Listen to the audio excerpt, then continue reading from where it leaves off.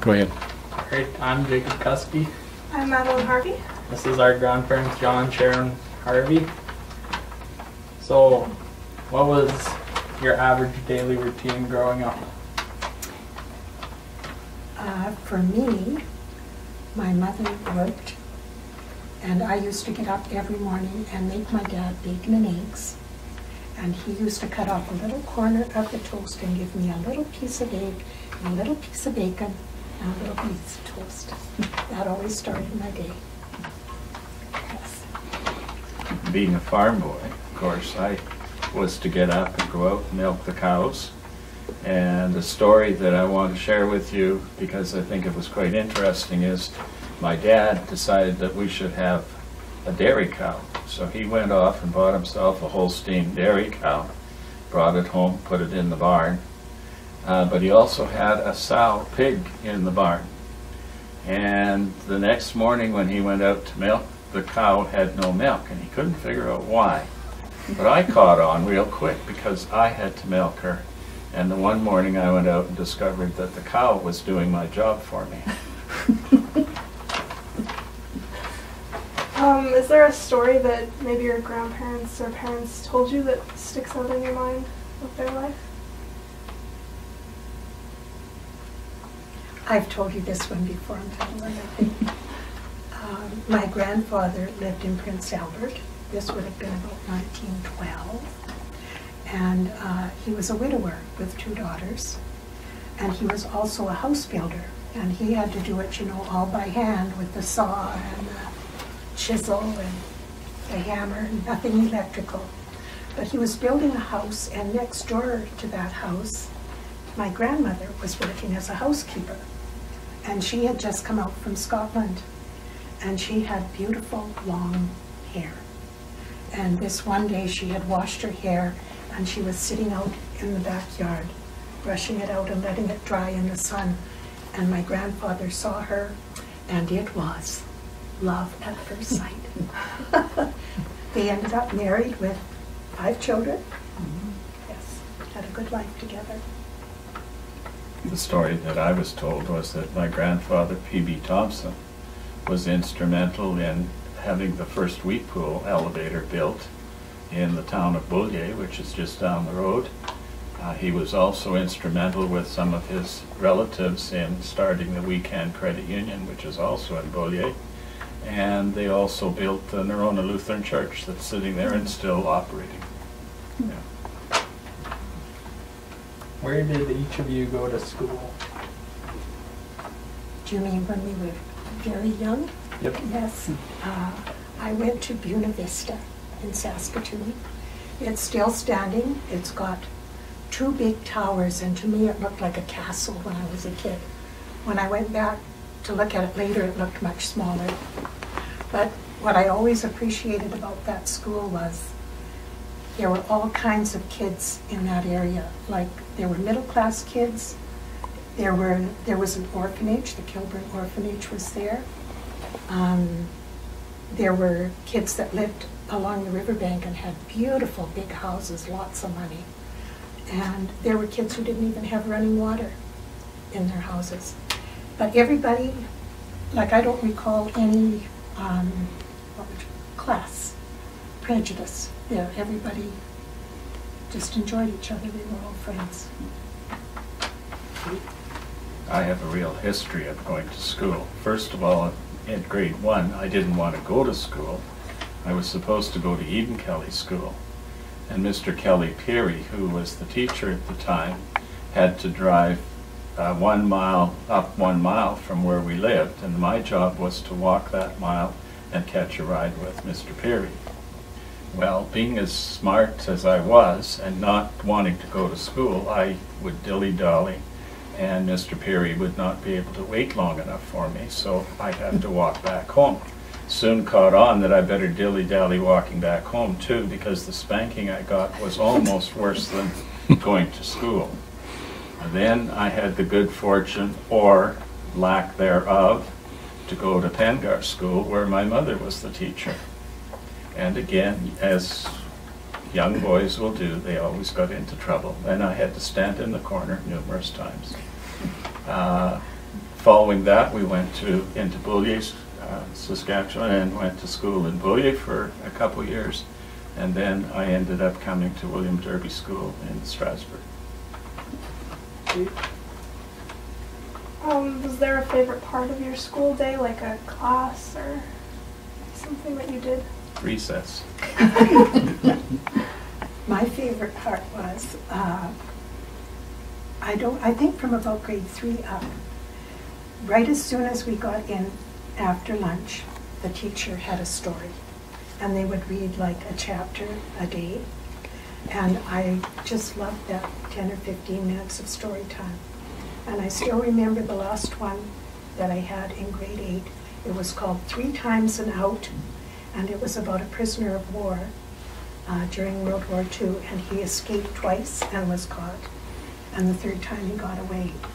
And I used to just die to wonder what was going to happen the next day, and you always had to wait a whole day before you got the next chapter. Right. Who would you say was your biggest influence growing up? Probably my dad. I spent a lot of time with him. We both liked to work in the garden. And we used to go and get groceries together every Saturday morning. And I just always felt really comfortable with him. Probably 2 people. My grandfather, P.B. Thompson. He used to write when I was a small child. He used to write letters and encouraged me to write letters back to him. And when I was at Teachers College doing my teacher training, he came down with prostate cancer and eventually became bedridden. And I would always go over after my classes and sit with him and hold his hand. And being the politician-liking fellow that he was, he always had the radio on, tuned in to the legislative sessions that were going on at the time. After that, I guess it would be Mr. Bill Derby, the principal of William Derby School. He was a man that I admired then, and I have greatest respect for him today too. He was a wonderful individual, even though he loved curling, and I liked curling, and there was a Massey Ferguson Bonspiel, and he had set a geotrig exam for the next morning. Eddie Decker and I, Murray Semenuk, and I think it was Jim Uhl went to see him to see if he'd postpone the test for one day. He said, "No, you have a decision to make, you fellas." Well, we made the wrong decision. We went curling instead of studying, and he changed the exam, we're sure of it, the next morning so that we would indeed fail the exam, which we all did.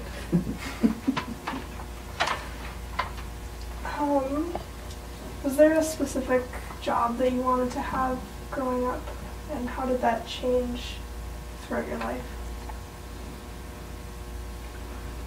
At one time I wanted to be a writer, and then I discovered it was an awful lot of work.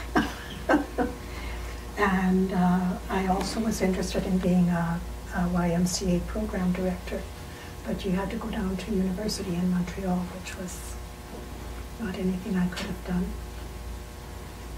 And I just ended up enjoying the library and teaching. It's good. I had always thought about being a teacher. I think it's because my grandpa, P.B. Thompson, always used to encourage me and say, "That's what you're going to be good at, John." So that's what I ended up doing. So what did your parents do for a living? My dad worked for what is now SaskTel. He was the city foreman in Saskatoon. And when we moved to Regina, he was the director of personnel and safety. And my mom was a legal secretary. My mom and dad, they farmed together, but in the early years, Mom taught school, as I have already indicated. She was a teacher in the Silton area, and that's where her and my dad met. Other than that, well, I guess when they moved into Regina, and after my dad died, Mom worked at Pennington's and Reedman's, And Dad, before he died, worked at the Army Navy for a little while. Was there a family member that you hung out with a lot other than your parents?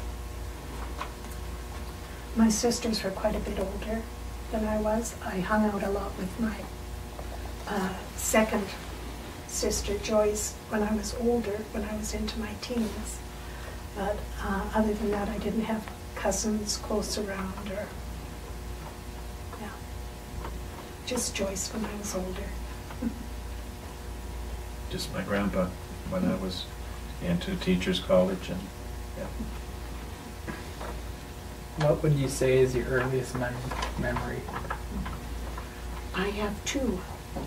One is falling down the steps in our house in PA. And my mom with the wringer washer. I don't know if you know those old wringer washers. You wash in the tub and there's a wringer over top of it that you run the clothes through. And I can see her standing by the wringer washer going like this as I'm rolling down the stairs. And the other one is kind of sad. I don't know how old I was, but maybe 4. But I can remember looking through a chain link fence, and it seemed to me that it was enormously high. And there were all these little kids with black hair, and I thought, why are they not playing? They were all just standing there. And I realized years later that it must have been the residential school. I was looking through the fence. I liked my dog when I was a little boy, so much so that when the dog went wandering, so did I. And I often got lost, and Mom would have to come and find me, and first of all she'd have to get the neighbor girls to babysit my sister Penny while she came looking for me. The dog always would go back home again, but I was too stupid to follow the dog back home again. I thought I knew my own way.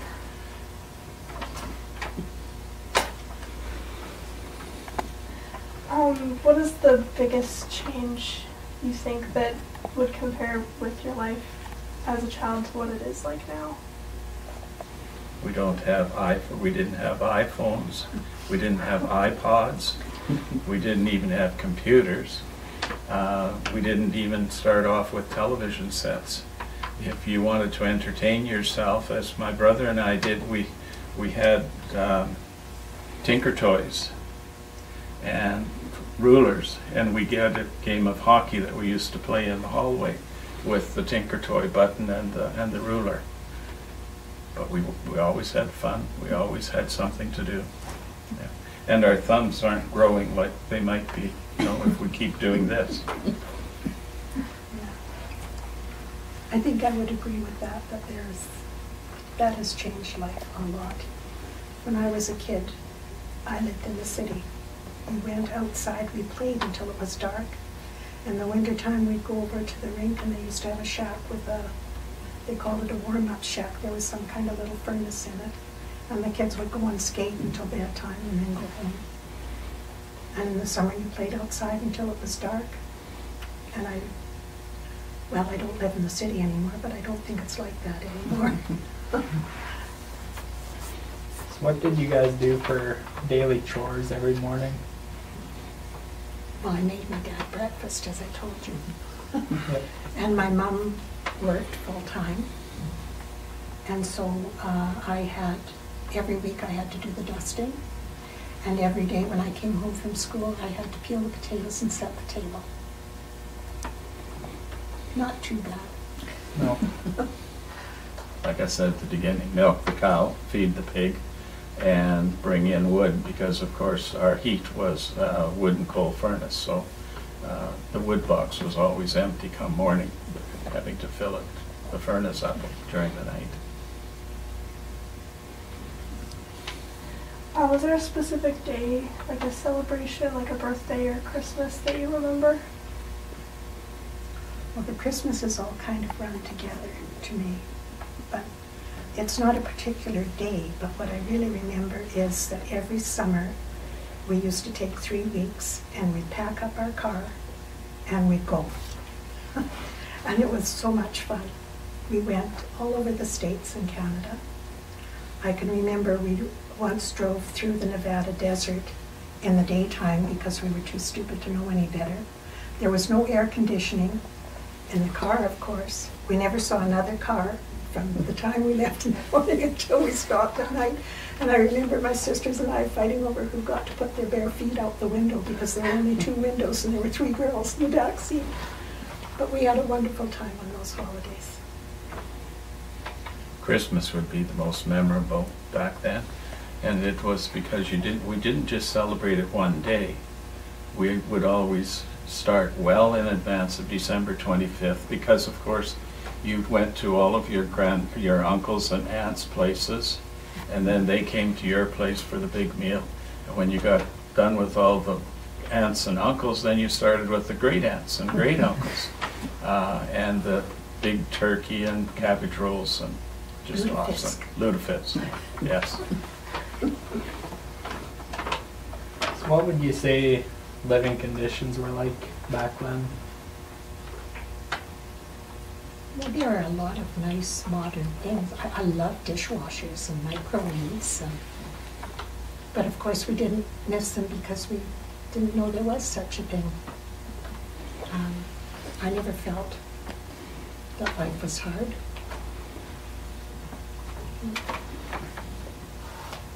Pretty much the same. Yeah. Is there something that you missed that you might have had when you were younger and don't do or don't have now? That you wish you'd had? Well, I wish I'd have had television a little bit earlier. But I don't think I would have missed any of the other things. No. I don't think so. What did you guys do on your time off? There was no such thing. No. No. Poor farm boy. I was a city girl. Yeah. We used to go to a movie once a week.